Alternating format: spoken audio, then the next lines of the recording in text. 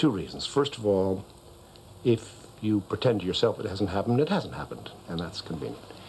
In the jungle of commerce, the heart attack victim is a wounded animal, and he might get eaten by the other animals, so you try not to pretend it hasn't happened. And I've seen this happen time and time again among colleagues who've had them. It is, I now know, because Liz has done the research on it, a very common reaction. Nothing's happened to me. I'm just as good as I was before. Ho, ho, ho. Aren't I a wonderful fella? Here I am, right out of a heart attack bed and doing my job as always. And one day, it was my father, actually, who said to me, you can't do anything. A man's got to find these things out for himself. You know, you just have to let him be. And a number of people started saying similar things to me, and I really consciously started to let go, which was terrifying. Because in the beginning I did look after him in the most basic sense, like making sure he took medication on time and got his sleep and that nobody bothered him, and monitored the phone calls and people coming and the mail and that sort of thing. Eventually, John's refusal to accept the fact of his heart attack caught up with him. What comes with recovery from a heart attack is hypochondria, massive hypochondria. Every little twinge you interpret as the next one. And in the middle of a presentation to a new client, I suddenly began feeling an arm go, and I thought, uh-oh, here it comes again. Now, I don't want to lose this presentation, so I'll get up quietly and I'll move out of the room so I won't have an attack and blow it. I'll go to my office, and when I went to my office, the buffet was laid out for lunch, and I thought, well, it would be quite inappropriate for them to come and find the chairman there having a heart attack and during the buffet, so I'll go to the doctor. Meanwhile, I was breathing deeply all this time. In point of fact, what I was doing was hyperventilating.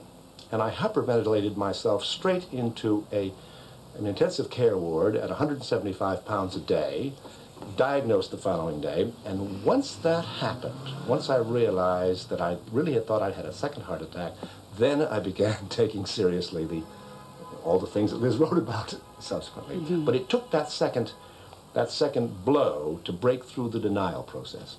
I think when the second thing happened, I think he decided then he didn't want to die, that there was something worth living for. But he had to come to that on his own. You know, it's not enough to say to somebody, you know, you must live for me. I mean, I could say to him, please don't die. You know what you're doing. I'm absolutely terrified you're going to die. And you can say it once, maybe twice, but beyond that you can't go. You can just make that plea and people will either hear you and it'll mean something, or they won't. Very gradually, John began to change his lifestyle. He remained chairman of the company, but delegated much more. He began to slow down and enjoy more relaxing pastimes, like bird watching, largely as a result of some subtle encouragement from Liz. Well, I now realize some of the clever little devices she employed. She rigged a visit to Aldeborough, a little town up on the Suffolk coast, and bought me a pair of binoculars, and then walked me. Now, I hated to walk. Walking is a boring, laborious, unpleasant thing. But given something to do when you walk, like the binoculars and the birds, it suddenly became a bearable thing. And that worked. And then she began dropping one or two more of those things in without intruding on the rest of the frenzied life.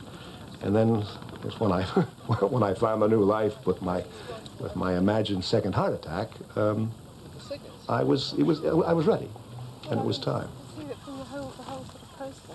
Oh, I see. When an option is to die, it's amazing how easy it is to knock a few things out of your life that you really didn't like to do anyway, or shouldn't do anyway. I discovered a number of things about myself. I discovered why I worked so hard, why I was running so fast. And it wasn't to be rich, particularly. It was not to be poor. Liz has changed as well. She gave up her full-time job and became a student again. She took a degree in psychology and after considerable research has written a book about how couples can cope with a heart attack. I'm trying to talk to the wives and families and also the victims themselves. It's about the practicalities, what you can do with yourself when he's in hospital and the sort of things he's going to have to go through. Explaining some of the medical terminology and the kind of tests he might have to have, what might happen. And then dealing in much more detail with the rehabilitation afterwards, how you cope with anxiety and worry, how you look at some of the more meaningful issues like why has he had it? What does it mean? What does it mean for both of you? And for a wife, this often means looking at how much you've been in charge of what's happened. You know, maybe you've pushed him into a bigger job than he can manage, or a larger house than your finances can sustain. Maybe you're too ambitious. You know, maybe you have to change your ideas a bit. Useful advice. What would you add to it, John? What would you advise someone watching this Who had it? who'd been in the same situation you two have been in? I would advise them to admit they've had it. It is the hardest thing to do and probably the most essential one. You are now going to die a lot sooner than you probably thought you were. Theoretically, you are going to die sooner. If you don't believe it, listen to your insurance man. He believes it. Something massive has happened to you, and you better believe it.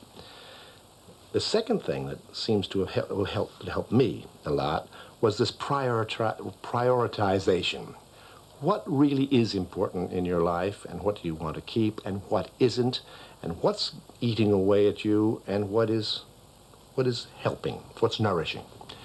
The sitting down and sorting those two things out seems to help me a lot, and I found it helped most people who've walked the line through it. And the third thing is this exercise, peculiarly enough. A nice cardiologist told me something which is probably wrong, and that is that the heart could repair itself by opening new blood vessels to replace the ones that had been killed. Absolutely true. Is it? Well, I believe that. And that justified my going back and forth in that swimming pool every day. I was making a new heart. And that idea that you can contribute somehow to the repair of the damage is marvelously comforting. Aside from that, I read my wife's book. Clearly, for both of you, it's been a curiously enriching experience, hasn't it? Yes, in retrospect. Yes, I would say so. We've certainly become much closer. Life has been more meaningful and taken different turns. And Pam and Roy, you'll remember, said exactly the same thing. Oh, and by the way, since I went to see them, you'll be happy to know Roy's gone back to work and he's coping really well. So you see, it is possible for what is essentially a life-threatening experience to be a life-improving one. But you will need some keys to make it a life-improving one for you if you become one of the, well, let's face it, hundreds of thousands of families every year who are affected by a heart attack. It's been described as an epidemic, and it's a very real problem. Oh, and it doesn't happen only to men. It's happening more and more to women, the middle-aged age group. Now, there are three things, as I say, that you can do to help yourself cope. The first, I think, is to learn. Learn about the illness, learn about what causes it, learn about how stress affects it, learn as much as you can. And for this, you'll find Liz's heart attack recovery book really a goldmine. It's not the only one that's available. There are lots of free bits of literature. I'll tell you how to get those shortly. But this is particularly useful. And, of course, it's written from personal experience, and that makes a big difference. Now, the second thing you have to do is to accept what has happened. Learn to face up to it. You've got to face the fact that this is something that you're going to have to live with. You've had a heart attack and the risk is there. If you don't accept it, you may finish up like, remember poor John did, who sort of overbreathed himself into a hyperventilated panic attack and finish up back in the intensive care ward. So learning is important, and so is acceptance. It helps you to change your lifestyle. And thirdly, share your experiences with other people.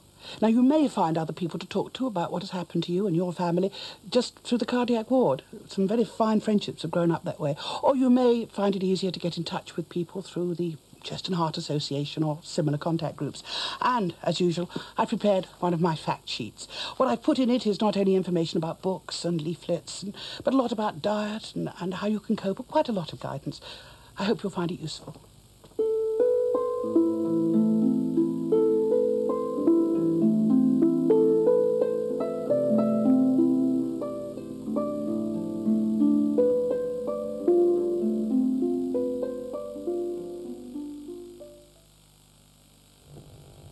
Clare Rayner is unable to enter into personal correspondence with viewers, but the leaflet mentioned in the programme, which contains further information and useful addresses, is available by sending a large stamped addressed envelope to Clare Rayner's Casebook, BBC Television, London W12 8QT, and you'll also find that address on CFAX page 189. Next week, Clare Rayner opens her casebook on the prejudice still faced by homosexuals. That's next Tuesday at 11:15. These are programmes for tomorrow night on BBC1. Tom O'Connor's special guests in I've Got a Secret at 6:55 are Olympic gold medalist Tessa Sanderson and Jimmy Hill. There's comedy with Sharon and Elsie at 7:30, and in Dallas at 8 o'clock, Pam makes a chilling discovery over the mystery surrounding her fiancé's disappearance. Barry Took presents your Points of View at 8:45. Sports Night at 9:35 features highlights of the third-round UEFA Cup matches between the holders, Spurs, playing away against Bohemians of Prague, and Manchester United's encounter with Dundee United. There's also rugby union, with the touring Australian side doing battle with the leading Welsh club, Pontypool. Finally, there's film entertainment when Anton Diffring stars as the man who could cheat death at 10:45. Programmes for Wednesday night on BBC1. And now with the weather details, here's Jim Bacon. Hello, well this high really has made a nuisance of itself. It's led to a lot of very foggy weather, some quite frosty weather too, all because of the light winds circulating around it. One other problem is that it's caused a lot of interference on your television screens as well, and those conditions aren't likely to move until the high itself moves, and I should say that's going to be with us probably for a fair part of tomorrow near the eastern side of the country. But over the western side of Britain things are very different. You've got much stronger winds, southwesterly winds, cloudier weather as well, just a little rain at the moment. You'll get a period of fairly heavy rain for a time in northwestern parts during tomorrow, and then we'll have to look down to the southwest because there'll be something else happening there. There'll be a new low developing, and that's going to come up towards the country during Thursday and Friday, bringing a change to wet and unsettled weather, and I think seeing off the last of the frost and fog. The forecast chart for noon tomorrow, well, you can see on that the high is beginning to edge away. There are rather more isobars on the chart, so that strengthening wind should lift some of the fog tomorrow, and the front in the west just edging a bit closer towards us. For tonight, though, the winds are still very light and the high is still plenty close enough to mean a lot of fog around, and even though it might thin in a few places now and again, it could well settle back in again later on in the night, and temperatures pretty widely in England now well below freezing, so a frosty night as well.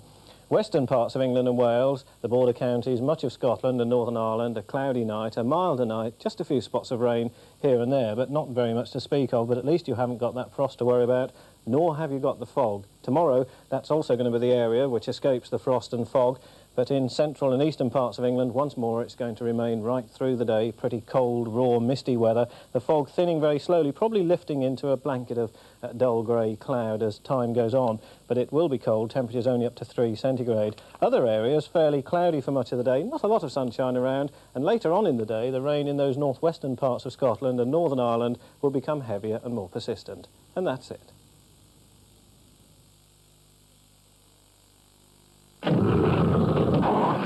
If a man with dangerous animals to feed went about it like this, you would not be surprised at the results.